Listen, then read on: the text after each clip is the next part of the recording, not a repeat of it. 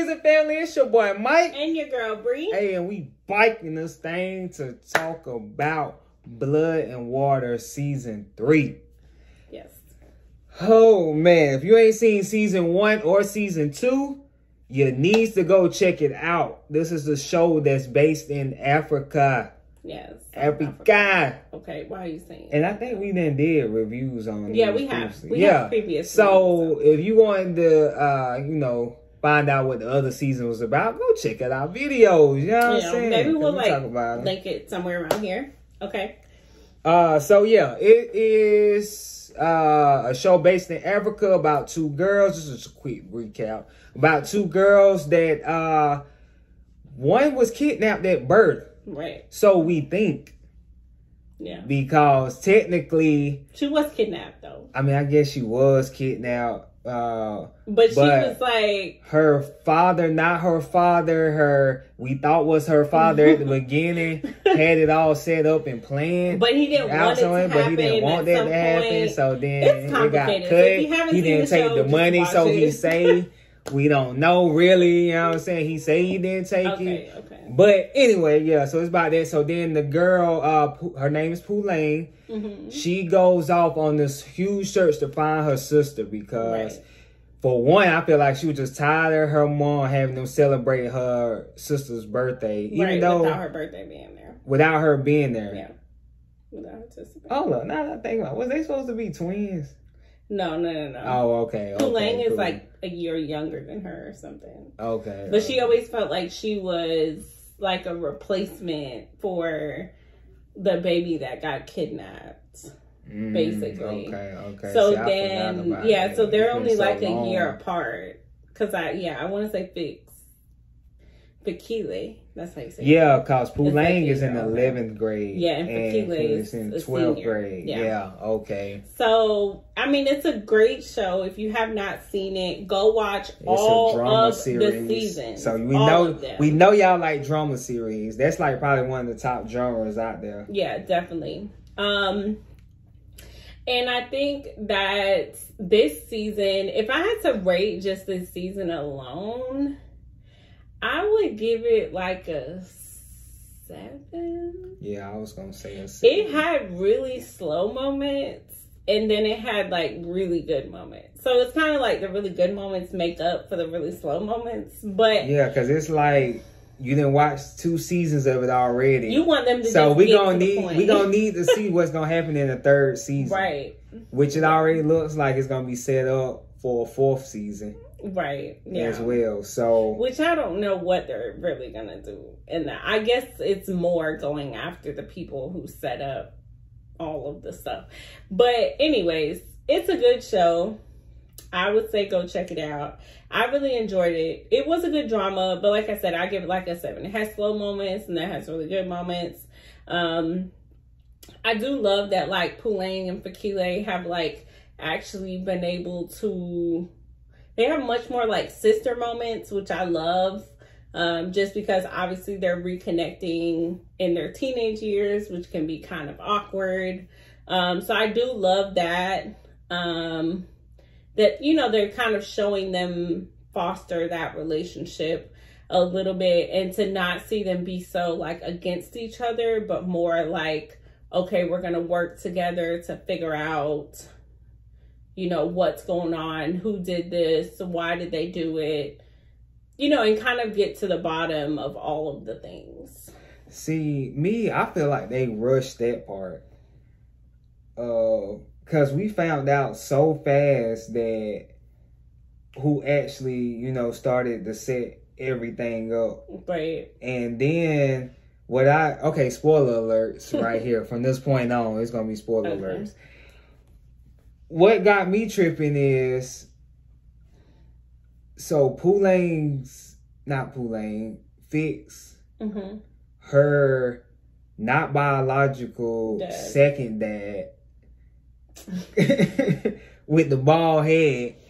She grew up with. Yeah, the dad she grew up with. So he ain't know nothing about it. That's what's not making sense to me. But he said that he left the mom for a couple of months. And when he came back, she had a baby. And he thought that she adopted the baby. So that's what happened. Yeah. I mean, I don't know how it goes in South Africa. Somebody make that make sense for me, because, all right, so you left for a few months, came back, she got a baby now. She's saying she adopted. Mm-hmm. Y'all living together in this house. You ain't asked no questions. Like, I'm sure you asked questions, but they clearly made it seem like a legitimate type of like adoption.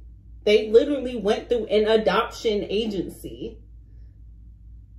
So like, why would he question it? Like, oh, that's that missing girl. Oh, like, no, he's not gonna question that. It's just I guess it's just some things that just ain't making no sense to me. Because the agency they went through, then the lawyer dude, what's the dude name that KB. Mm-hmm. Then they go through the adoption agency with his parents, right?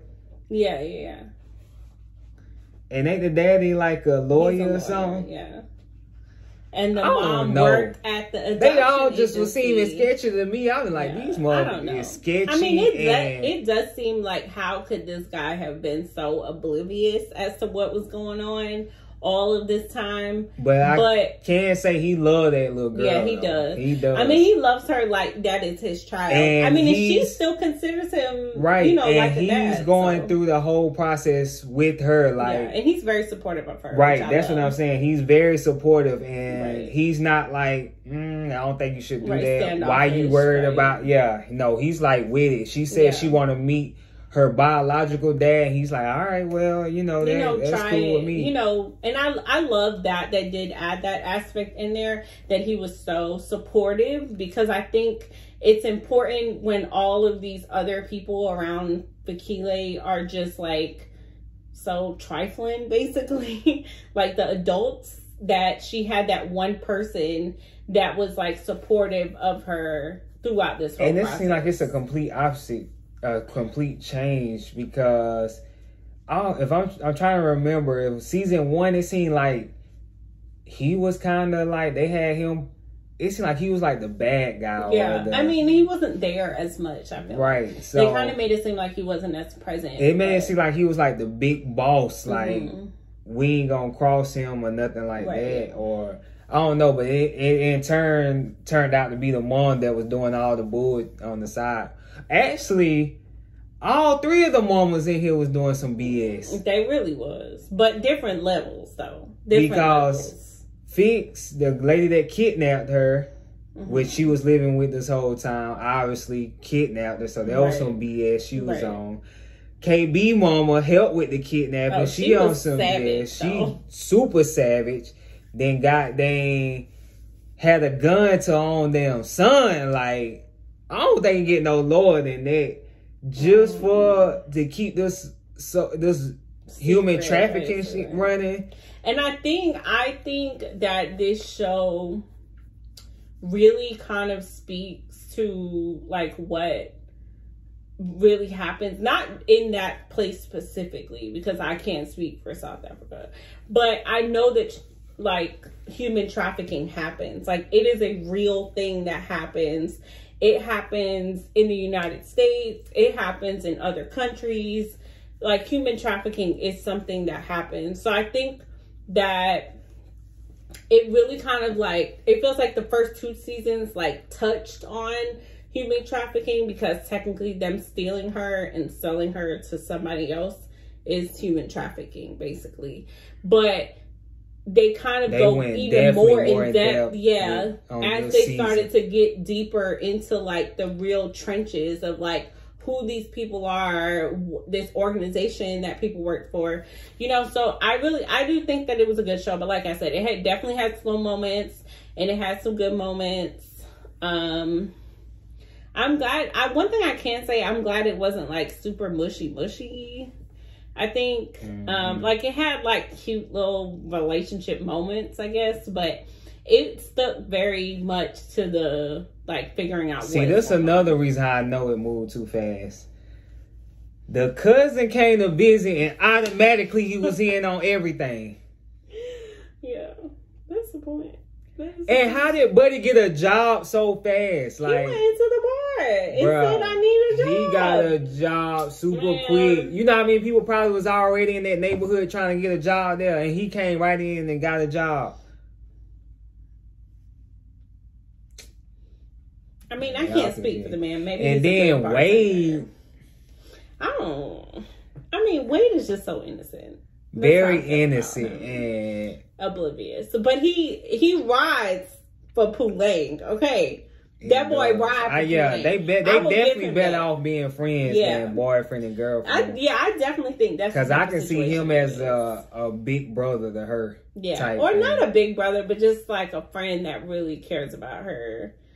But not like a big brother. Anyways, if she get a boyfriend, the boyfriend end up back with KB anyways. The boyfriend ain't gonna have Wade coming around all the time, so he'll be better off as being a actual big brother than, I guess. That's my friend, and I call him my you know, we just like brother, sister, you know. No, that shit don't ride, bruh. What? That's a whole different conversation. Yeah. But yeah, it was a good show though. It was a good show. Go check it out. It's on Netflix. It just came out. I think it came out Friday. It came out recently.